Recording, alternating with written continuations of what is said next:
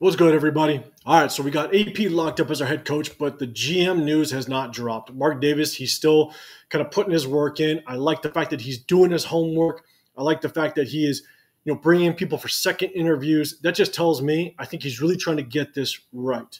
So I want to kind of do a recap where we stand now. I'm going to throw out, I think, what the plan A is versus what plan B is based on some information or some news that dropped today. And I want to give you some scenarios that I think might play out and how I feel about them and what my favorite scenario will be. So before I get into it, Larry Fleming, you were one of my winners of my previous giveaway. Please reach out to me so I can get you your giveaway. And if you guys can, please like, subscribe, turn on those notifications. I'm going to do my next giveaway at 2,500. All my subscribers will be included. So once I get to 2,500 subscribers, I'm going to do my next giveaway. So I hope you're involved in that. And one last thing. Derek Harris at RaiderFanNC. I appreciate the support, man, you have been giving me over the last few months. I've only been doing this for a few months, and, man, you've been showing a lot of support. So I just want to give you a quick shout out for you guys, all you guys that are viewing this. Please hit him up on social media. I know he's on Twitter, RaiderFanNC. Derek Harris, go reach out to him, follow him as well. I appreciate it. So let's kind of start this thing out, right? Initially, I wanted the announcement of a GM first because I want this to be a GM run organization. I want the GM to hold everybody underneath him accountable for for the moves that they make. And so it didn't play out that way. AP was announced. I think the majority of Raider Nation is stoked about it. I'm stoked about it, but we're now waiting on who the next GM is going to be. Now, here's my take. I think that there's a plan A and a plan B, right? I think plan A is that Ed Dodds and Champ Kelly will be in this front office. I think they're trying to figure out a way that both of them can be a part of this, and I'll get into that a little bit later. Now, there was a report that Tom Telesco, the ex-GM for the Chargers, is going to be doing a second interview today. And so, I think plan B is possibly a Tom Telesco and Trey Brown, which is part of the Cincinnati organization.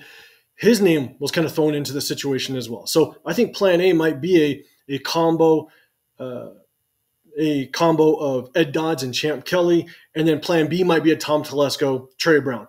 But I'm also going to give you guys some scenarios that I think might play out, and I'm going to give you my favorite one. So let's dive into those scenarios, right? I think the first scenario is it's either going to be an Ed Dodds or Champ Kelly by themselves, because you got to remember, Champ Kelly, he already interviewed with the Carolina Panthers. If Champ Kelly does get a general manager job with another organization, we get 2 third-round compensation picks.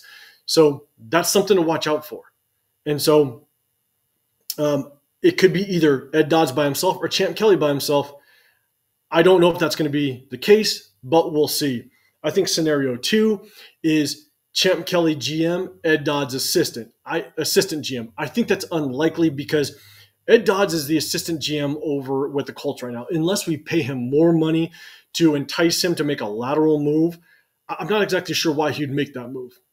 I do think because he's been with the Colts organization as assistant GM since 2018, he's probably trying to find his way to a GM position, the head GM spot. So I don't think a lateral move is very likely. Now, scenario 3, and this is my favorite, is a Ed Dodds GM and then a Champ Kelly assistant GM setup. That's my favorite. Let me tell you why and kind of give you my explanation. So first, I really like Ed Dodds. Ed Dodds was with Seattle since 2007, I believe. I believe it was 2007. He saw the development of the Legion of Boom, one of the best defenses we have ever seen in the NFL. He saw the draft picks of Richard Sherman, of KJ Wright, of Bobby Wagner, Earl Thomas, of Cam Chancellor, and he also saw the development of that offense with Tyler Lockett, Russell Wilson, Russell Okung, one of the best left tackles during that time. He's seen the development of that Super Bowl winning team. And then he moved over in 2018 to the Colts, worked his way into an assistant GM position, or I think it was 2017, and then he worked his way into the assistant GM role. And so he has a lot of experience. And Champ Kelly's really only been in that assistant GM role for 2 years. So I love the experience that Ed Dodds brings to the table. And also, I love the fact that Ed Dodds really doesn't have any ties to Antonio Pierce, which means I don't think there's going to be any favoritism. I think Ed Dodds is going to come to the table with being able to hold everybody accountable for whatever moves are made. I think Ed Dodds is going to come with an open mind and give his opinion without any bias. And that's what I want. And so scenario 3, Ed Dodds GM, Champ Kelly assistant GM. That's my favorite. And scenario 4, I think it possibly could be an Ed Dodds GM with Tom Telesco as an assistant, which I wouldn't be mad at it. And I'll tell you why. Tom Telesco, I think, and obviously with Ed Dodds being the GM, for all the reasons I just stated, I would love seeing him there. But then you look at Tom Telesco. Tom Telesco developed a great roster over there with the Chargers. Now, he was not good at picking a GM, or I'm sorry, a head coach. I think everybody can agree to that.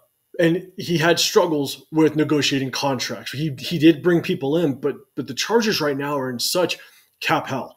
They have to basically offload a lot of players. I'm sure Khalil Mack is not going to be there next year. Derwin James, their safety over there, I don't think he's going to be over there at all. Austin Eckler may not be over there as well. I know he's a free agent this year. I don't think they're going to re-sign him. They're going to have to restructure a lot of contracts, but their draft history is extremely good. So if you look at what Tom Telesco was able to do on a personnel side, I really like what he did. He brought in some good talent. He drafted extremely well. And if you can bring that to the table with Ed Dodds as the GM, I'd be a fan of it. So guys, let me know in the comments down below.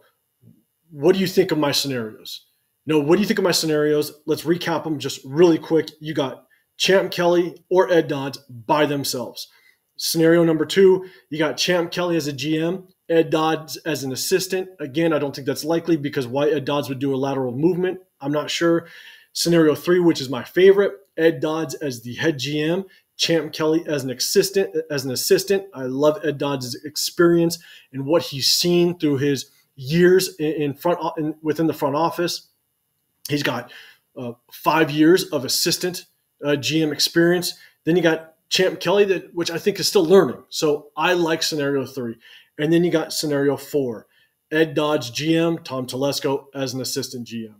Let me know in the comments down below what you think of that. I think Ian Rappaport came out today that he thinks that a decision might be made probably by the end of today, which is Monday, or possibly tomorrow. And so let's keep an eye out. Let's see what happens. I hope Mark Davis continues just to do his homework, does his research, and gets this decision right. So I appreciate you guys sticking with me. Let me know what your reaction is to my thoughts, and give me your feedback. Give me your feedback. I love interacting with you guys. So I appreciate you guys. I'll see you guys in the next video. I'm out.